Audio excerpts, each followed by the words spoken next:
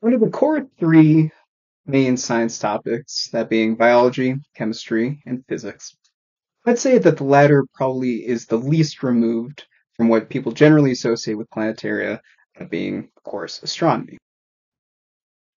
And being the least removed out of those three, this video in the series will probably be the least difficult to discuss when it comes to how to utilize planetarium for topics other than just looking at the stars and the constellations flying through space.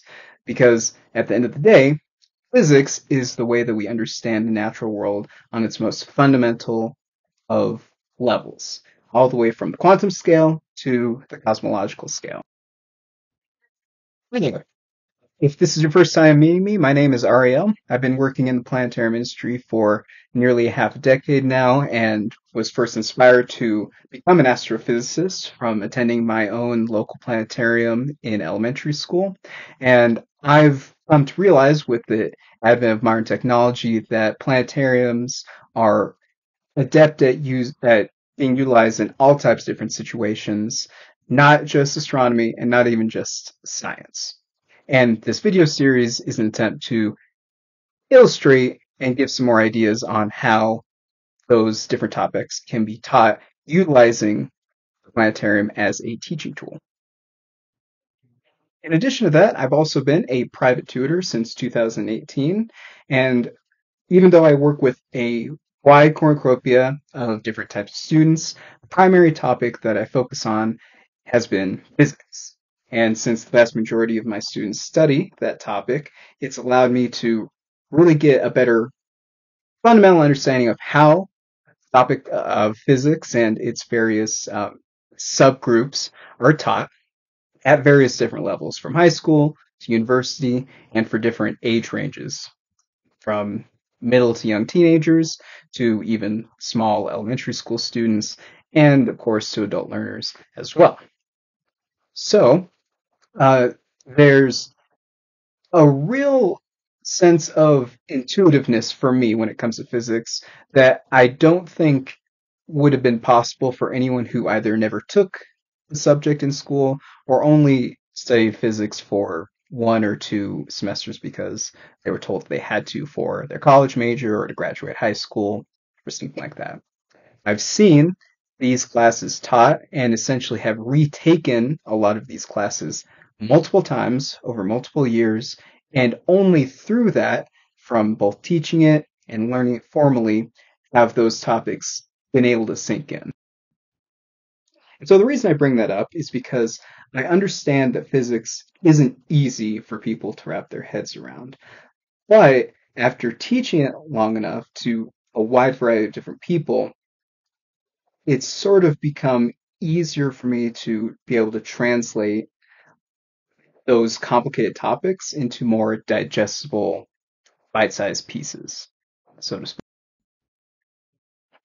And so, with that in mind, instead of like the previous videos where I had a pretty firm fundamental understanding of topics, being biology and chemistry, and then topics I'll discuss later on in the future, physics is my wheelhouse.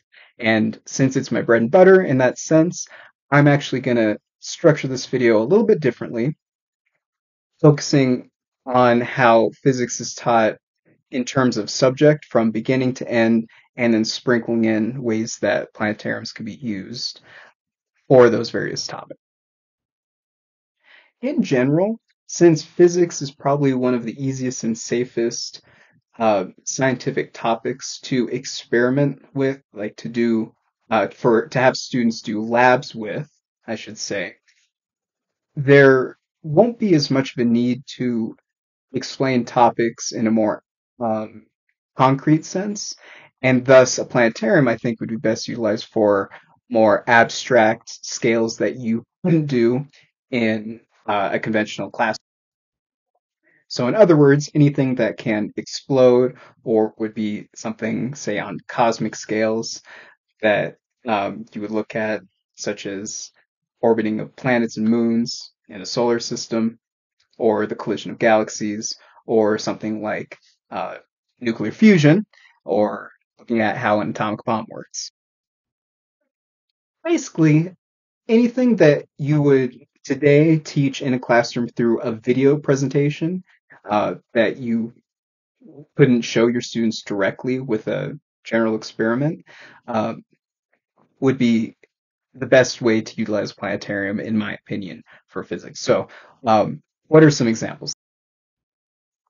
Well, for physics one, most students start off with mechanics, classical mechanics, which would involve topics including kinematics, how objects move through space, momentum, energy, topics such as perhaps wave phenomena, so science of sound and how waves interact. Say, if you were to drop a pebble in a pool of water, how would those um, waves ripple out throughout the medium?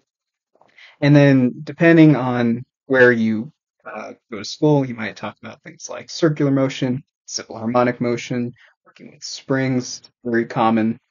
And so, a great way to use the planetarium as an asset for those introductory classes would be again showing how we utilize those concepts on industrial scales.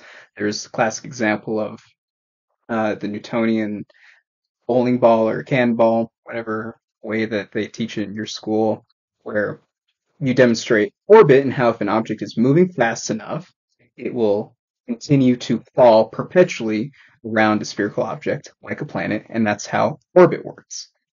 So if you say had a baseball, handball, whatever object projectile you want, and you shoot it out, uh, it would probably fall back to Earth until you reach a specific velocity where it's continuously falling and it never touches the ground. And that is how orbit works. So being able to do a demonstration like that would be very easy in a large theater setting. And then, of course, relating back to just how planets move, the difference between circular orbits and elliptical orbits, teaching about Kepler's laws and how those apply to Newtonian gravity and the interconnection between those. Um, very, very simple to do.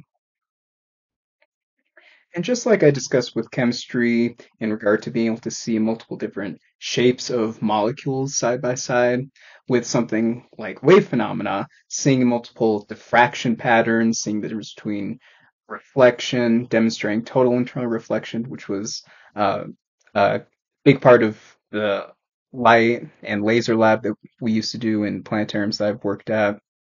Being able to see those on a large screen side by side, as opposed to, or in addition to, I should say, doing an actual lab with water, watching ripple effects on a wave of water, seeing diffraction patterns from lasers and light, just being able to see them in a different context and um, in tandem with one another would be another great way to enforce learning those topics for physics students. Physics too, and by extension electromagnetism. It's kind of where it gets a little bit more fun for different creative ideas you could use a planetarium for when it comes to teaching those subjects, since electricity can be quite hazardous for people's health. You don't want to mess around with high voltage equipment too much without proper training. So being able to see different effects of how objects interact, how moving electric fields can generate magnetic fields, vice versa, demonstrating how we get electricity through Faraday's law, all types of things like that. In three-dimensional moving patterns, seeing how basically just watching uh, more interactive videos that we can again pause and stop and fast forward and cut to suit the teacher's needs for that particular class. All of those things would probably be a lot more fun to see in a theater setting than on a flat screen in a classroom, especially because it's not practical for a lot of schools to go to, say, for example, a nuclear power plant to see a Tesla coil.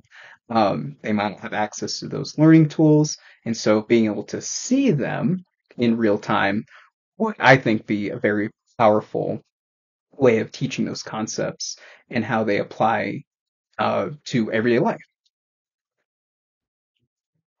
And then, of course, if you're talking about electricity and magnetism, it's only natural, since we're in a planetarium, to discuss Earth's magnetic field, where those dynamic effects come from planets, why some objects have magnetic fields, some don't, comparing them to objects like stars, which can have extremely, let's say, that volatile magnetic systems, uh, how solar flares happen, the interaction between matter and electromagnetic radiation, why things like greenhouse effects happen, and how that has to do with the way that matter interacts with certain wavelengths of light, than the electromagnetic spectrum. Uh, and all of those different things you can connect to topics such as anatomy. We're talking about waves, why you can only hear certain frequencies of sound, why you can only see certain frequencies of light, and just interweaving how physics affects us in everyday life with a slightly more grandiose perspective that you can only get from a full dome theater. Well, that basically covers everything that the average physics student would learn about. Even if you were to go up to a university scale, uh, a lot of folks, like myself, for example, I had to retake physics 1 and 2, even though I already took them in high school. And that was totally fine because, again, it takes some time and repetition to really learn and understand these concepts, especially with all of the mathematics interwoven.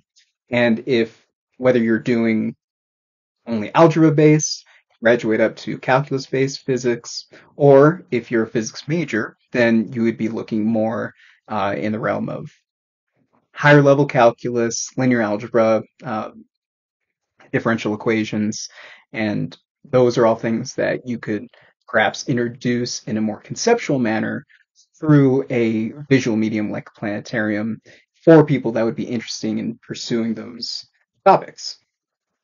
But they're just more in-depth versions of what a lot of folks cover in their basic physics 1 and 2 classes. And so we could certainly go more in depth. Obviously, it's a subject that I have quite a bit of experience in. So if you were to ever visit the planetarium and I was there, that would be something I'd be happy to discuss with students. That'd be very easy to do. And then, of course, on top of that, having the input of regular physics teachers would be just another um, added bonus to that learning experience for students, I believe. So that's where I'll end up, I think, for this particular subject. And that more or less covers, like I said, the big major umbrella science topics that people learn prior to university. And so moving forward, I think that I'm going to start discussing slightly more abstract topics in regard to what you would expect a planetarium to do. And so I'm going to be discussing quite a eclectic variety of different topics, including language, literature, history, business, economics, all types of different fields that you wouldn't necessarily associate with a planetarium, but that a facility like that could be used in order to help teach and educate not only students, but anyone who's interested in those topics. Because, again, as I've said before, planetarium is essentially just screen. Happens to be a hemisphere, so it's more immersive, more interactive. You can control it for in the same way that you would be able to control a video game, and you can play video games on Planetarium as well as just a slight aside. So you can do anything in Planetarium, and I plan on discussing all of those different avenues in coming videos. So look forward to that. If you have any other ideas about physics in particular, please feel free to leave a comment sharing your own ideas of how you could use a planetarium to teach physics specifically, or whatever field that you happen to be an expert in. And um, definitely brainstorm and share your ideas with the community as well. All that said, thanks for taking the time to chat with me a little bit, and look forward to the next video in coming days. Thanks, and take care.